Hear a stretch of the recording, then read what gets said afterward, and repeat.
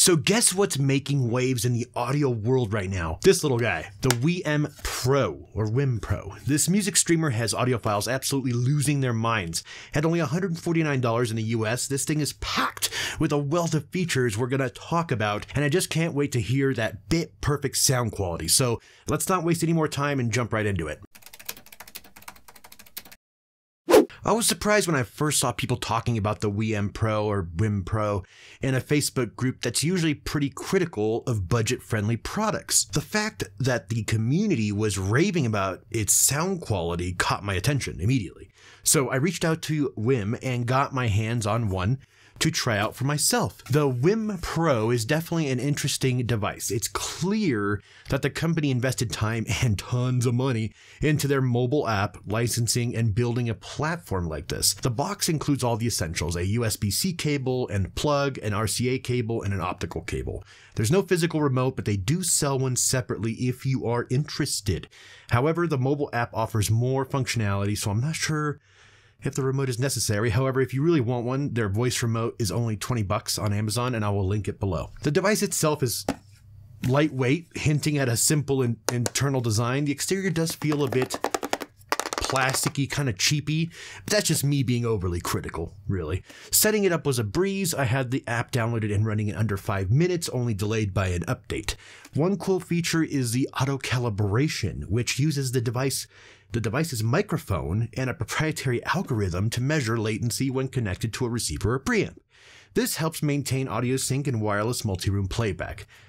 I thought that was a unique feature, pretty cool. Now, the more I look at this device physically and see all the features, I feel that this device was designed to be in direct competition with the Sonos Port, which is great because this shows the world you don't need to spend almost $500 on a device that you can get for $149. This could definitely be Sonos's worst nightmare, especially since many folks in the forums are saying that the functionality of the WiiM Pro is superior to the Port. The unit has a sleek design, as you could see, with touch-sensitive controls on the front, while the back has a variety of connections like USB-C input for the power, mic input, optical in and out, coax out, a LAN port to hardwire in, RCA inputs and outputs, and a 12-volt trigger. It does work from your Wi-Fi network as well, which is how I imagine most will be using this device, I would assume.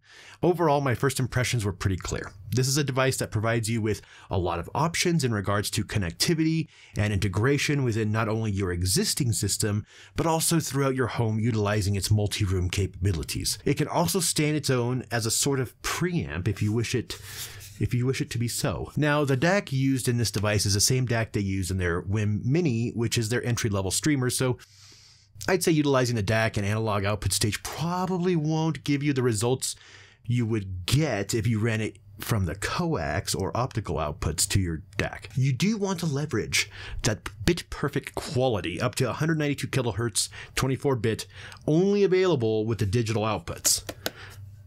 Keep that in mind. As far as compatibility goes, you can realistically stream from almost any streaming service available, including Amazon. Not many third-party devices do that, since Amazon likes to keep things within their own little ecosystem.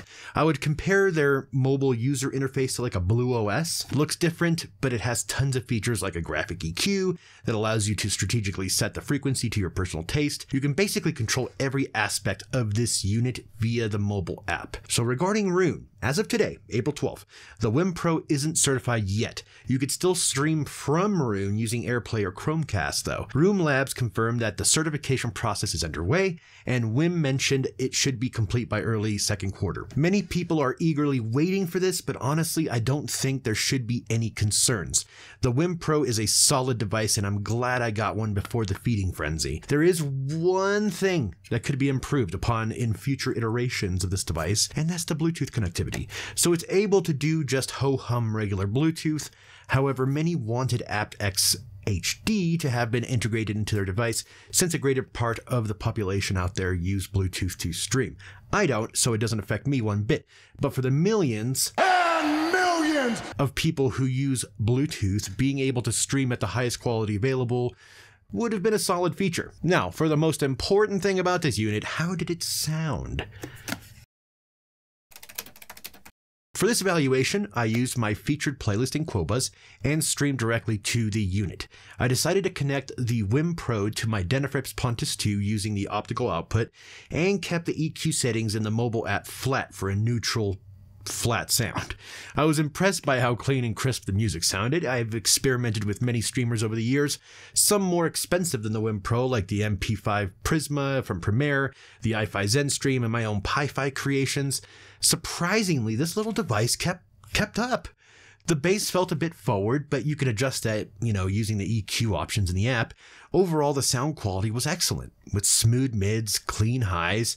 Even at higher volumes, there was no distortion or issues, and it imaged quite well. However, when I tried the RCA outputs, the sound wasn't as impressive. There's no comparison between using the built-in DAC and the Pontus 2. You could definitely tell the difference, and I would recommend using the digital outputs and an external DAC with this device for the best results. It's very rare that a device like this, at the price point it's presented to us, can deliver on both sound quality and functionality.